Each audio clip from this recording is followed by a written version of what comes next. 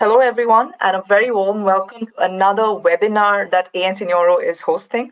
My name is Kritika, and I am the Head of Customer Success at ANT Neuro. Today, I'm very, very glad to be hosting this webinar, which is going to be presented by Professor Andrea Antal on low-intensity TES protocols for the treatment of chronic pain and migraine, the current status of it, the future directions that this domain will take.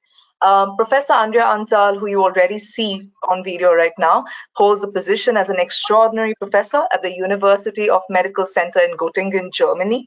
She also heads the Non-Invasive Brain Stimulation Lab at the Department of Neurology, and she's one of the world's leading experts on developing direct current tDCS or alternating current stimulation tACS protocols.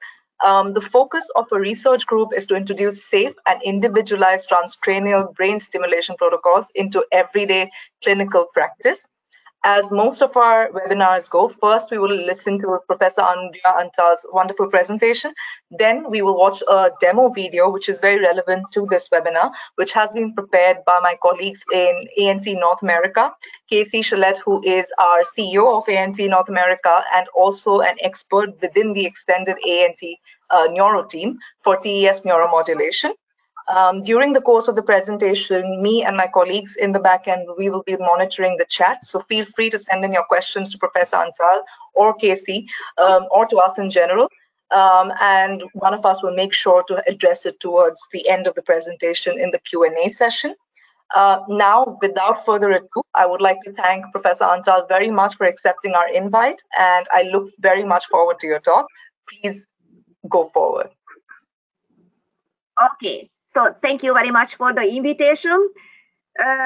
Yeah, so it's again strange to talk to with my laptop now because I cannot see you. And I can see that there are 42 participants, but of course, this is a very special situation. So my name is Andrea Antal. I have been working here at the University Medical Center Göttingen for 23 years now. So I have been doing brain stimulation for 23 years. And before I worked in the clinical neurophysiology that was closed in 2021 because the head of the department, Professor Paulus, retired. Probably you know this name very well because most of the brain stimulation, transcranial brain stimulation methods were born here in Göttingen. Concerning low-intensity electrical stimulation, the first study was published 2000-2001, and the first alternating current stimulation study in 2006 or 2007, and after came random noise stimulation. So I try my presentation now here. My group, we are integrated now in the neurology. And we have a lab called Non-Invasive Brain Stimulation Lab and a private practice for patients because we are ready to treat patients with this transcranial brain stimulation method. So the lab is pretty big, lots of co-workers. Partly our direction is chronic pain and mainly fibromyalgia.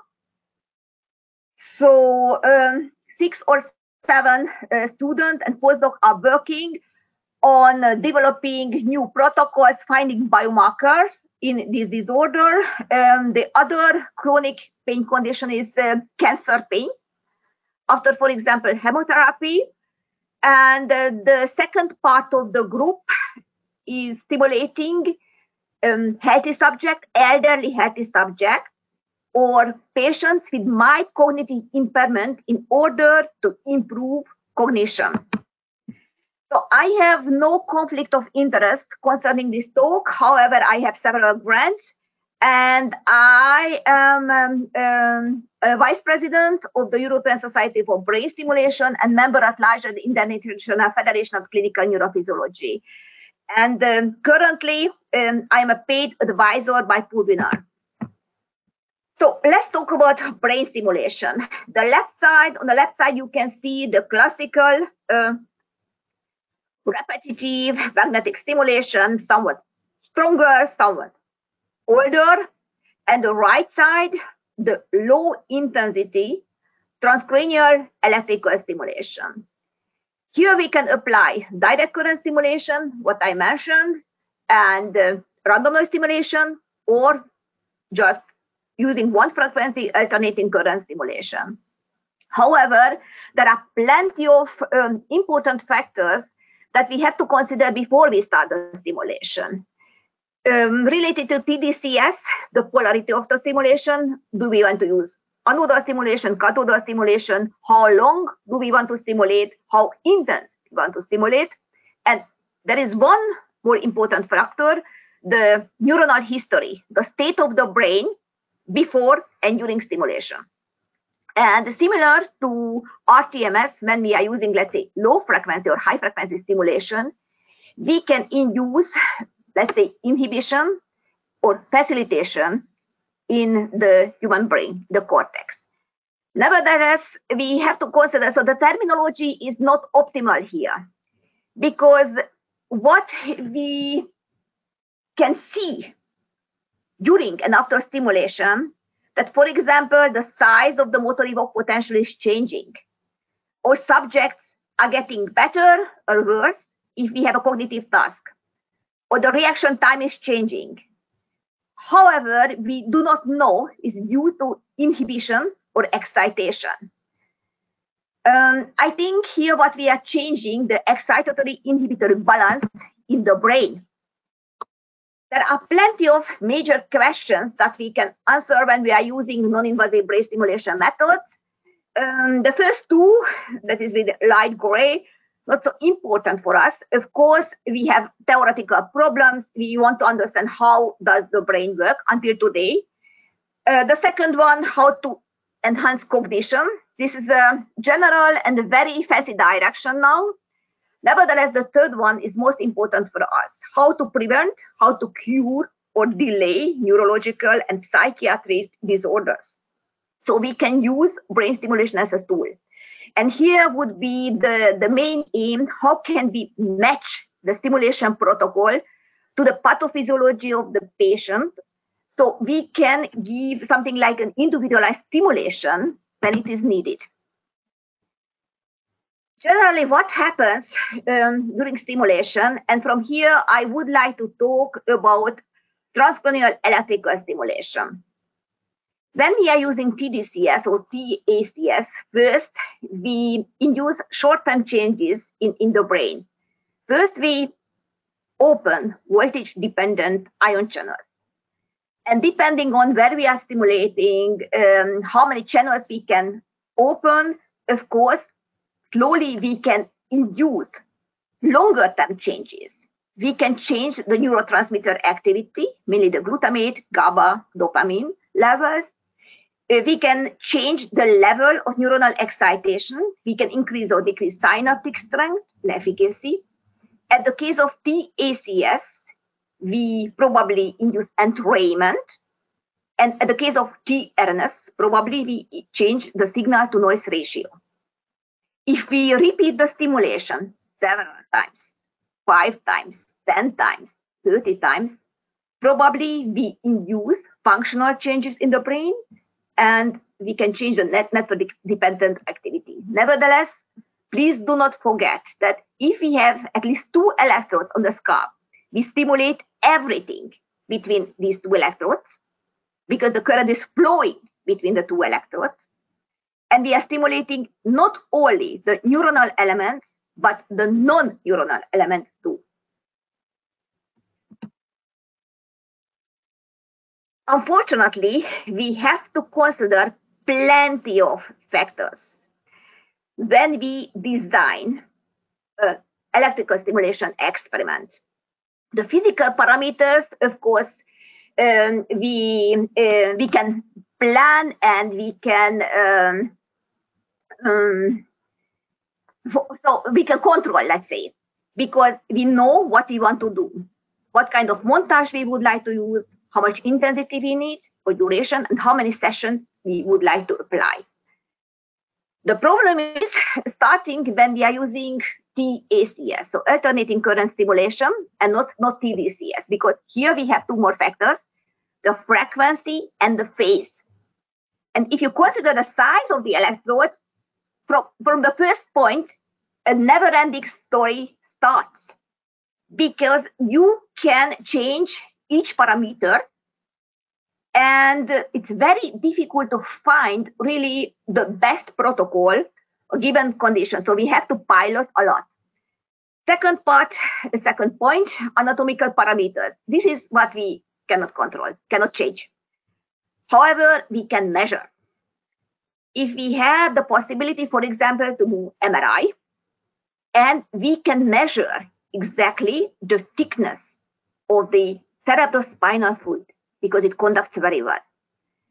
Or we can just measure with a tape how big is the head. Or we can use neuronavigation, and we can put the electrodes exactly at the same place if we have to repeat the stimulation. The third point, the physiological parameters.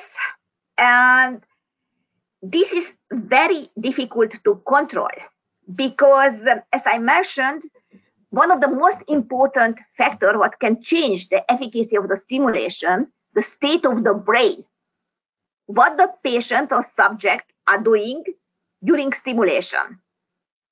Are they in rest? Or do they have a cognitive task? Or, for example, a motor task? If you check the literature, you can see that the stimulation many times is combined with a task. However, this one can increase the variability of the outcomes during stimulation. And depending on these factors, if we are using, for example, cathodal direct current stimulation, we can increase cortical excitability or we can decrease cortical excitability. Same is true for anodal stimulation or tACS when we are applying different frequencies. So therefore, it is extremely difficult to find the best protocol and an optimal protocol for a given disorder or patient population. Chronic pain has a different pathology as compared to acute pain syndromes. And in chronic pain, usually there is no or very little peripheral damage, injury, or inflammation. What we can see that there are dramatic plastic changes in the central nervous system. Some of the changes are maladaptive changes, and some of the changes are compensatory changes. Generally, we say now that chronic pain is a result of maladaptive plasticity. For example, if you think about phantom limb pain or pain after stroke. Finding biomarkers in chronic pain is very difficult issue because what we should measure. So the patients are coming to us and they tell us that, okay, they have pain here and there. And we have to accept what the patient is telling us. I have very strong pain in a visual analog scale between 0 and 10. I have 9, 10 or something like this. Nevertheless, pain perception is very, very subjective. Usually, we are considering just one symptom, pain. How strong is it? Morning and the evening. Or we can consider a combination of symptoms. For example, chronic pain patients are very frequently depressed. They have sleep problems. And therefore, it's good that if we can use, for example, questionnaires, like life quality questionnaires or SF-36, where several factors are considered. Nevertheless, if we are treating patients, let's say same type of patients who have the same disorder with the same protocol, even here we can see a huge variability. Some patients are fast, quick responders, and other patients react late. Several patients are react to placebo stimulation and they don't react to real stimulation, or the other direction, they react to real stimulation and they do not react to placebo stimulation, or they react to both of them. When we have a clinical study and we start even with the most simple protocol, at the case of chronic pain, I would say stimulation of the primary motor cortex using anodal stimulation for 10 days. Even this very simple protocol, we will have responders, let's say in fibromyalgia patients, 70%, and we have non-responders, that's about 30%.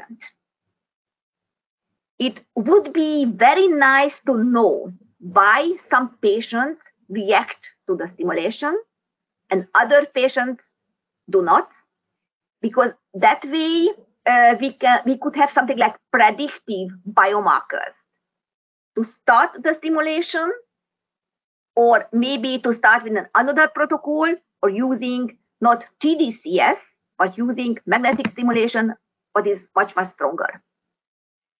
However, we were not the first to use electricity to treat chronic pain. About 2,000 years ago, Scribonius Largus was a medical doctor and lived in Italy, used the electric fish to treat patients with chronic pain. Unfortunately, he killed some of the patients because the voltage what this kind of fish can give out sometimes very high. So there are fish, there's a strong fish and there is a weak fish. And he was not able to differentiate between the weak fish and the strong fish. However, they made a very nice note. And 2,000 years later, we can see what he did that time. Here you can see the first book was published in Hamburg, 1802. And there are plenty of case studies with migraine, back pain, where this Christoph Friedrich Heiweg treated patients, but nevertheless with single stimulation sessions. And here you can see the first paper was published 1959, effect of electroconvulsive therapy on intracranial pain. However, this was an invasive stimulation method. Why we are using transcranial brain stimulation? So a considerable percentage of patients does not respond to pharmacotherapy, or they do not want to take medication, or they have serious or strong adverse effects, or not serious but strong adverse effects when they are taking medication, and therefore they are looking for something else. The second point, there is an increasing interest in non-pharmacological strategies to treat neurological and psychiatric disorders. Do we have guidelines how to use transcranial stimulation, for example, transcranial electrical stimulation, to treat different kinds of disorders? Yes, this was the first one. And usually the International Federation of Clinical Neurophysiology publishes this kind of guidelines. Concerning tDCS, we collected all of the studies until 2016, and we published in this guideline. This guideline will be updated 2024. And it's high time to update this guideline, because the problem was that time we did not have enough studies. And none of the conditions, none of the disorders reach the level of A, which means the definite efficacy. But again, it does not mean that the stimulation did not work in this patient population. It means that we did not have enough data to analyze that time. However, it was very clear that time that level B recommendation, probable efficacy, will be useful in fibromyalgia and major depressive disorder. And I can tell you now that fibromyalgia and depression will get level A in the new guidelines. So it looks like. Chronic pain. The problem is that we have very heterogeneous conditions. We have studies, plenty of studies. But as I mentioned, here we have to compare, for example, with patients with central neuropathic pain and postoperative pain. Because almost all of the conditions we are using the same stimulation protocol. Why we are stimulating the primary motor cortex? Indeed, if you open PubMed and you write chronic pain, tDCS, it will give you out primary motor cortex and the return electrode over the contralateral orbit. Okay, that is an initial experience from invasive stimulation studies, and Chubukova was the first who stimulated patients with stroke invasively. And she noticed that after primary motor cortex stimulation, they have less pain. So we just copied this protocol, and we are using the stimulation not invasively, but transcranially. And here, so the red one is the primary motor cortex stimulation, where we stimulate the motor cortex. And of course, through this kind of stimulation, we can reach deeper cortical areas. For example, indirectly, the thalamus. Nevertheless, the other electrode is over the frontal cortex and very close to the anterior cingulate cortex, where we make, let's say, our decision or emotional decision, how strong is the pain. This is a new paper, absolutely new paper, published in 2023. Nevertheless, okay, first thing, it was done in animals. This is a mice study. But this was the first time where they found that through stimulation of the primary motor cortex, the nucleus accumbens can be reached. And that way, it's part of the reward circuitry. And that way, it is suggested in the paper that we can indeed decrease pain perception and chronic pain perception using these anatomical and physiological methods. Let's see what kind of concrete studies we have.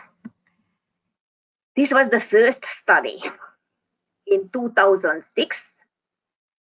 The problem was with the first studies that they had very low number of patients. Most of the studies were not blinded or single blinded.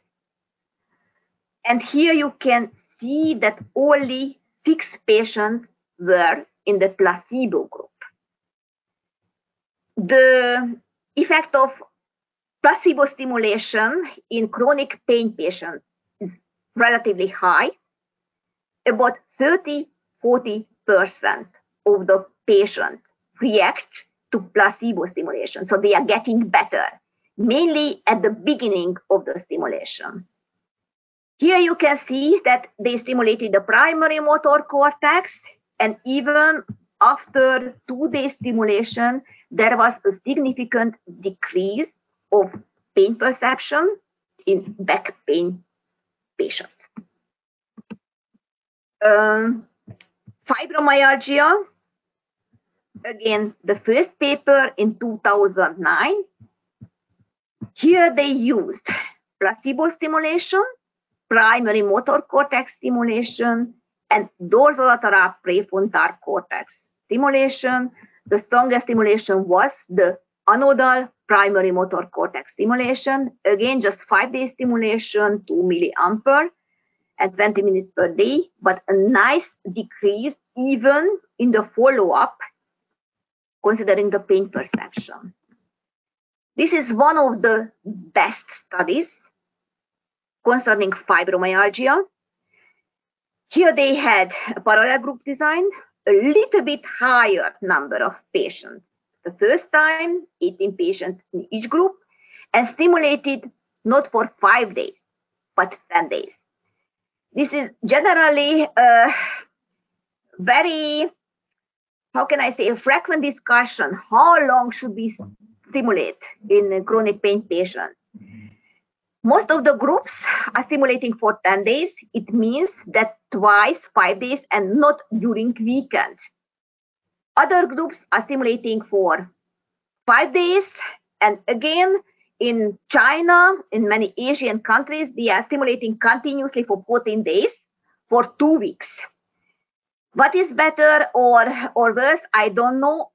What I can suggest that stimulate at least 10 times, because you will have stronger and longer lasting effect if you are choosing this protocol.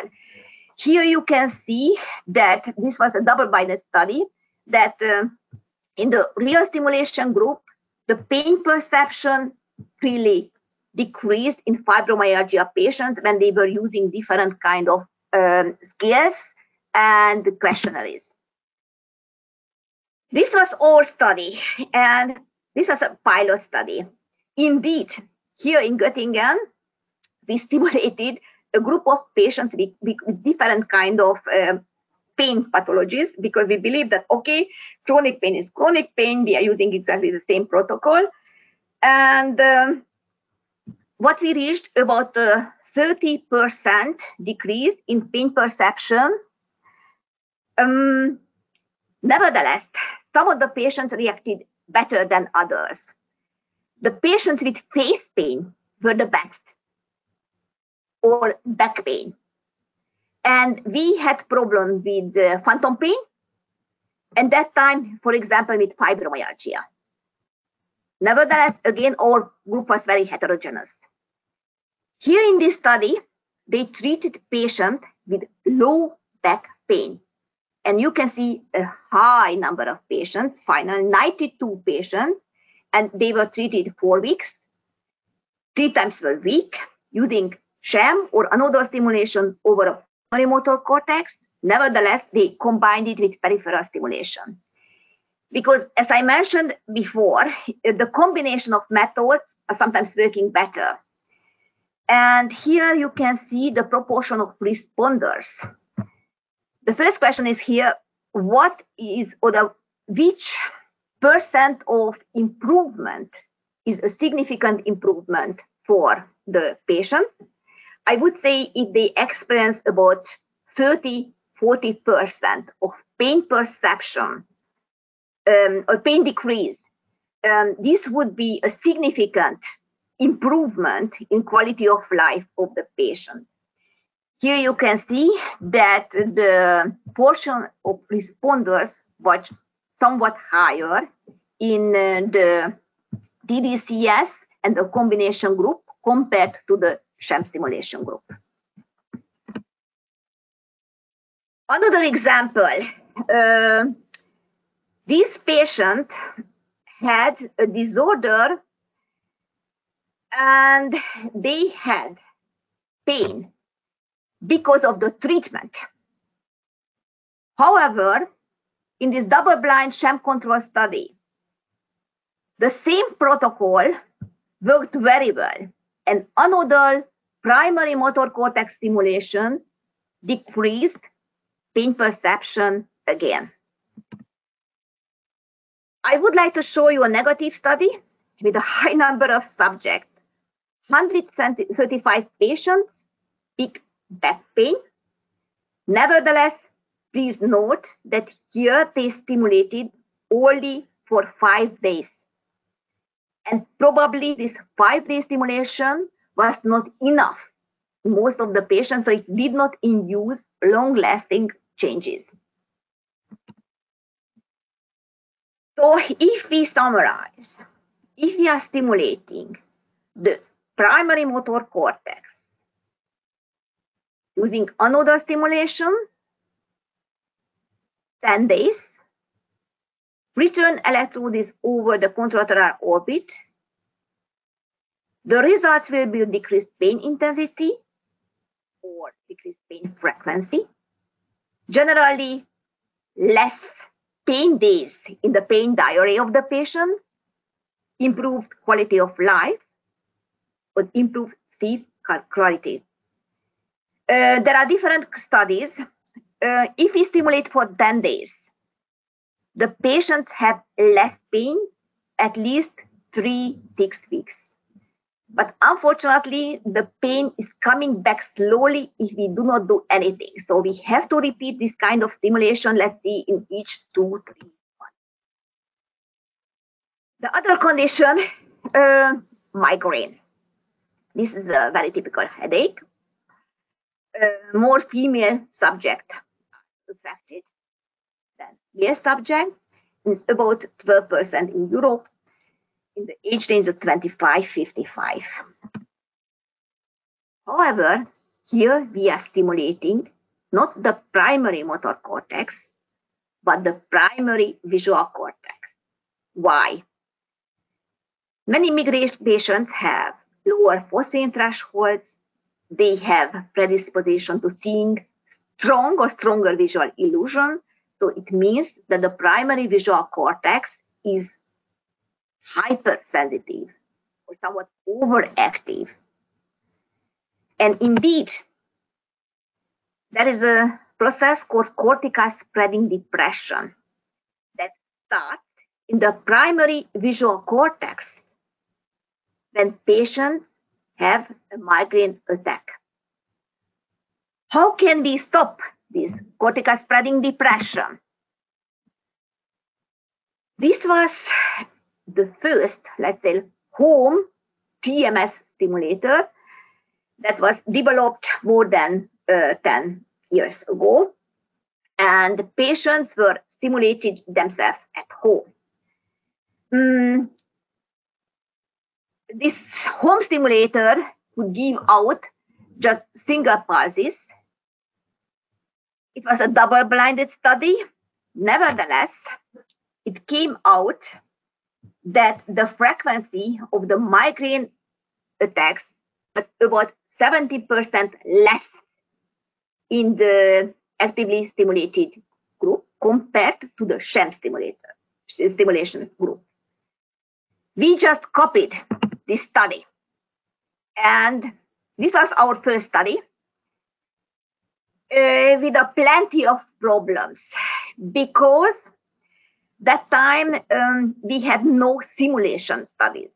And for example, I did not know that the thickness of the bone over the visual cortex is so the bone is thicker than over the primary motor cortex. Nevertheless, we used exactly the same protocol of what we were used over the primary motor cortex. So we applied 1 milliampere. We stimulated 3 times per week, not in each day, just for 15 minutes. Here, let's say the inhibitor cathodal stimulation was used, and we compared the result to sham stimulation. The patients had pain diary, how many times they got a migraine attack before, during, and after the stimulation session. And here, the surprise, the frequency of the migraine attacks did not change. There was no difference between the cathodally stimulated group and the sham group. However, the number of migraine-related days decreased significantly after stimulation, mainly in the cathodal group. And the intensity of the migraine attack was less in the cathodal group when they had a migraine. So they needed less medication. So what I would do others, I would use 2 milliampere stimulation here, cathodal stimulation over the primary motor cortex. But I would put the anodal electrode over the primary motor cortex and not in the CZ electrode position. This was our second study and the first home stimulation study, what we used in migraine subjects. Here we were chosen a group menstrually related migraine, and we started to stimulate 5 days before the menstruation. We trained the patients how to do the stimulation at home. And 90% of the patients did not have migraine attack during the menstruation in the real stimulated group. The problem was that the migraine came back when they finished the stimulation. So it looks like that continuous stimulation is necessary to stop this migraine attack. And in migraine patients, we used transcranial electrical stimulation. This was the first study using an inhibitory protocol over the primary visual cortex. And again, this was the home stimulation study. And the problem was here, so we recruited 40 patients. The patients were trained, they got a stimulator, and we wanted to treat here acute migraine attack. So they should have stimulated themselves when the migraine started. For example, with the aura phase or the first pain was experienced. The problem was that 15 patients did not stimulate themselves at home because it was easier to take the medication than put on the electrodes on the head and waiting for the effect of the stimulation. Nevertheless, we collected 103 migraine attacks, and in the real stimulation group, they had significantly less pain after stimulation compared to the sham stimulation group. Nevertheless, this was, I have to tell you, this was not the best protocol, and my best study, this was a little bit underpowered study because we lost 15 patients. Considerations. So, we have to take care of plenty of factors because I'm sure that age, gender of the subject have a significant effect of the outcome, maybe the circadian rhythms, what I mentioned, the brain state or the neuronal history. Almost all of the patients are stressed. The high cortisol level can change the efficacy of the stimulation and, of course, the underlying mechanism of pain. Medication can modify the efficacy of the stimulation. For example, if the patients are under antidepressive treatment using citalopram, we can prolong the effect of the stimulation.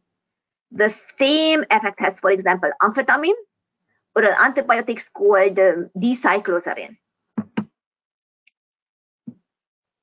We have this bipolar effect of the anodal cathodal stimulation only in rest. And it was already proven previous studies in the primary visual cortex or in the primary motor cortex. If the patients have a cognitive task or a motor task during stimulation, even when they are watching TV, we have a problem because the stimulation can go in another direction or has no effect at all. Why it is? It is a very good summary. If the neurons are pre-activated, the channels are already open, and the current is flowing through these channels, and probably therefore we have leaky channels and no effect.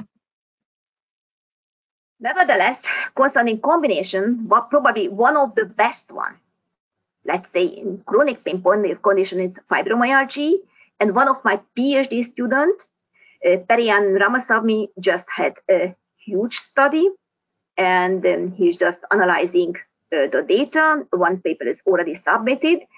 If you have questions, please, you can see his email address here and ask him. Here what we did, that the patient learned how to meditate before we started the stimulation. This was a Zoom training, and after they got their stimulation, the stimulator, this was a home stimulator study, they used the stimulation combined with the meditation, again 10 days, 2 milliampere applied over the primary motor cortex.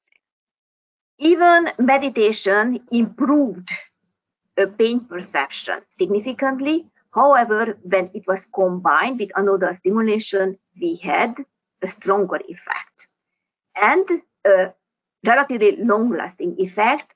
I have a feeling that this effect will last, let's say, for months, between 3 and 6 months. We have plenty of open questions when we are using transcranial electrical stimulation, low-intensity electrical stimulation in chronic pain. How can we reach this long-lasting effect? As I mentioned just a minute ago, we can combine it with another method. It's not important that meditation, but maybe we can combine it like listening music. Maybe it has the same effect. When we should repeat the next session of stimulation, should we wait until the patients have pain again? Or can we give something like a maintenance doses, let's say every 5 or 6 weeks? There are no studies. We do not know if we have adverse effects associated with long-term use. Should we increase the intensity of the stimulation or duration of the stimulation if we want to stimulate for years? Because plenty of patients are taking medication for years. The longest treated patient is, I think she's using the stimulation for 6 years now for face pain. And at the case of this patient, we did not change the original protocol. She's repeating the stimulation every 3-4 months. Okay, and this is my last slide because the time is over. The problem is that if we have a patient, what we can see is the pain pathology, or what the patient is telling us, how much pain she or he has. Maybe if we have good questionnaires or good methods, we can measure the stress resilience of the patient, we can measure the cortisol level, we can document the emotional state of the patient, and maybe we can genotype the patient. Nevertheless, what we cannot see many times, and we cannot consider that what happens in the body. And everything what we induce or we do in the brain, so for example, when we start stimulate, has an effect on the body. And everything what happens in the body has an effect on the brain. For example, just an example of fibromyalgia patients, they have abnormal heart rate variability. And we did not consider it before. So this is my last slide. And I would like to suggest for future studies that we are using holistic treatment approaches and measuring not changes what's happening in the brain, but measuring changes what's happening in the body too. So thank you very much, and I am ready to respond to your questions. Yeah, my time is over. Yes, thank you. Thank you very much, Professor Antal, for the wonderful, wonderful presentation. I'm sure the presentation was insightful for a lot of us in the audience. I think it's one of the first webinars on this topic that we've hosted as ANT also. So very interesting.